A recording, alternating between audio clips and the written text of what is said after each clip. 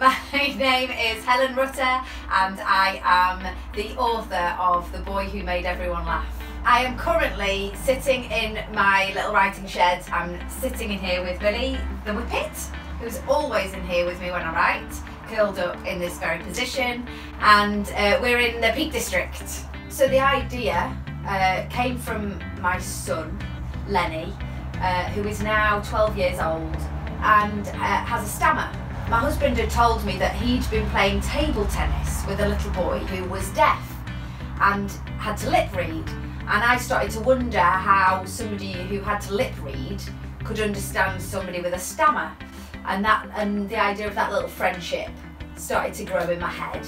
And I started to think about if there'd ever been a story of a little boy with a stammer, and I started to think about all of the different things that we'd been through in terms of him performing on stage in school plays and how that felt for him, and all of the speech therapy that we'd been to, and how other kids treated him. And it just felt like, it really felt like a story that I wanted to write. The stammering is what Billy's going through, but that could just as easily be any other issue or any other difference or any other thing that's holding kids back and making them feel a lack of confidence or misunderstood or not heard or invisible. So actually reading a story where somebody feels that and then faces it head on and actually confronts it in a way, in the most, what could have been the most terrifying way possible,